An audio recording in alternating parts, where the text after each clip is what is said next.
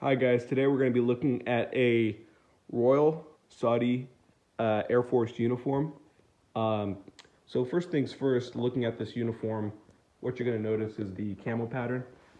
And if you look closely, you can see it's kind of like a UCP Desert Marpat MM14 style desert digital camouflage.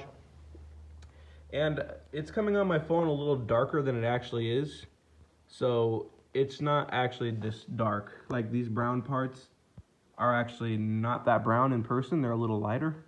So just keep that in mind when you're watching the video. So I think this is a pretty cool example because of how relatively complete the uniform is. I mean, it has the epaulets, the rank tabs, and we actually have the Royal Saudi Air Force Velcro. So that's actually pretty unique. We don't have the name Velcro or this, little patch or even the shoulder patch, but I think that's still pretty cool. So let's get into it.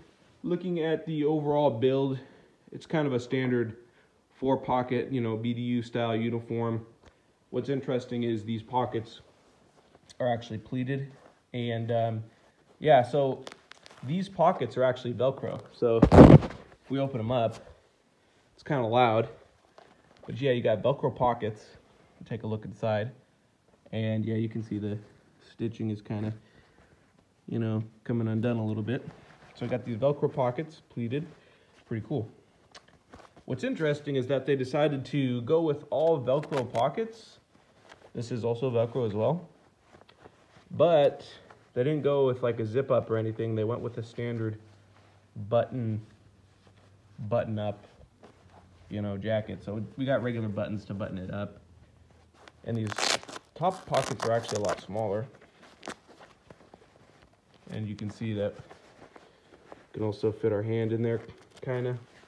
I don't know exactly what they'd be carrying. I don't know if this was like a ground crewman. I don't know the exact details of who would have worn this, except, it's Saudi Arabian. Pretty cool. I don't have too many, Middle Eastern, camos in my collection, so this is a pretty cool one. Again, we got that other pocket, Velcro. It's kind of hard to open it up when you're holding your phone in one hand, but it makes a lot of noise. Like you can hear this to open it up. So not the stealthiest for sure. So yeah, we got these buttons here. Let's take a look at the inside of the uniform.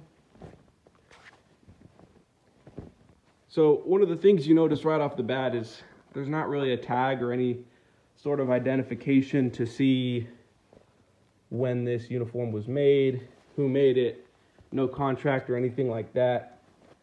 The only marking that I do see on this uniform is this like Sharpie mark that says like S in red.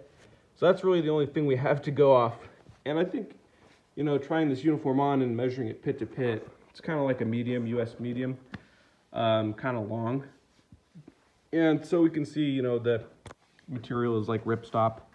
It's not super thick. I don't know the exact blend of this. But yeah, we do got that ripstop pattern. Oh, you know what I did find right now? I just found a Sharpie marking. I have no idea what that says. Maybe someone else can identify it. So let's go up more towards the collar. We can see that we have these cool shoulder tab epaulets things, and I haven't removed them. I'm just going to keep them on. But we got the writing there, and you can just button and unbutton them. However, you think it's a button, but it turns out it's actually Velcro. So you can just, I don't know what this button is here for. You can literally just slide this off and Velcro it. I didn't even know that. I hadn't even explored this uniform that much. Yeah, so we got like a shoulder, it's like a pen pocket. This is for like pens. You can't really fit any like other thing in here. Got the shoulders. Keep a closer look at the camel pattern. And for our wrists, we can have 2 buttons to tighten it if we want to. And that's going to be pretty much the same with the other side as well, except on this side, there's no pocket holder, unfortunately.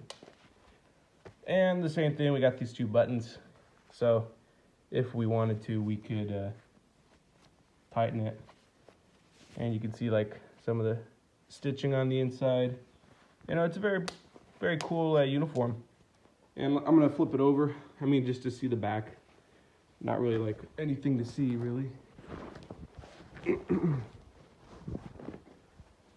Except for these two buttons on the back where we can tighten it up if we wish. So as you can see, we've got, you know, one on each side. So, you know, these are pretty standard on a lot of uniforms. And we'll flip it back over, take one final look at it.